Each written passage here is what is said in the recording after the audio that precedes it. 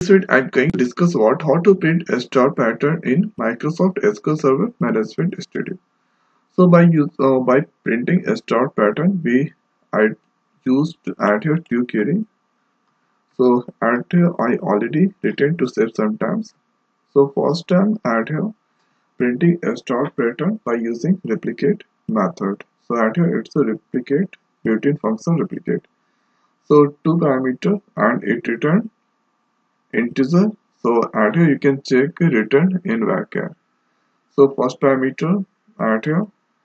So here expression star I have given. Next is expression. So add here there I given number.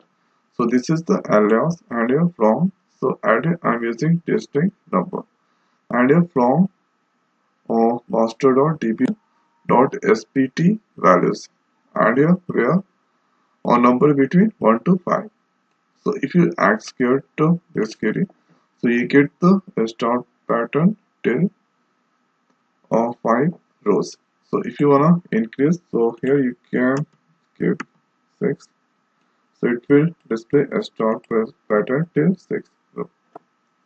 And hereafter I used the second method to print a start pattern. So at here I'm using with city column, and hereafter this the query.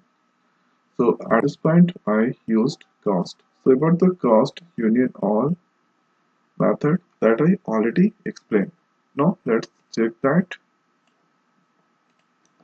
So see at here or star pattern it's displaying till 5 row.